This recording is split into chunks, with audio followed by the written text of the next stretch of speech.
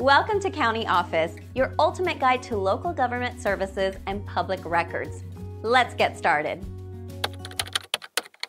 Did Elon Musk's actions lead to the ban on X in Brazil?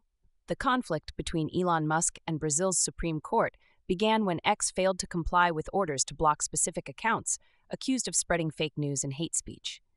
In April, Supreme Court Justice Alexandre de Moraes mandated the suspension of these accounts as part of a broader investigation into digital militias, supporting former President Jair Bolsonaro's efforts to cling to power after his electoral defeat in 2022.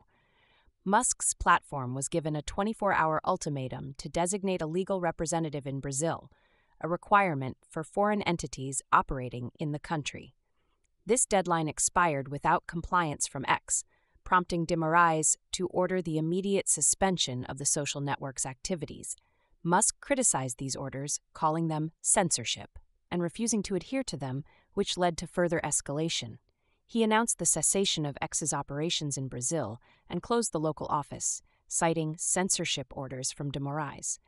In response, de Moraes froze the financial assets of Starlink, Musk's satellite internet service, to cover unpaid fines amounting to 18.5 million reais, 3.28 million, imposed on X for noncompliance.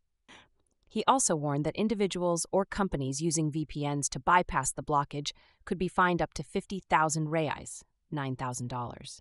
The Brazilian telecommunications regulator was ordered to block access to X across the country, and internet service providers were given several days to implement this block.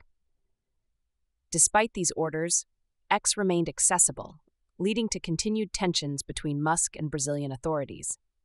Musk's actions, including his refusal to comply with court orders and his defiance of the legal requirements, directly led to the ban on X in Brazil.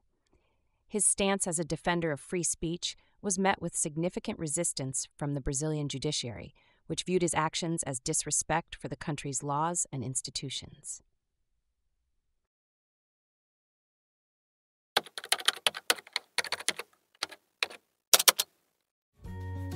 To learn more, check out these links, which you can click in the description below.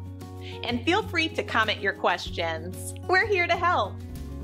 Thanks for tuning in to our video.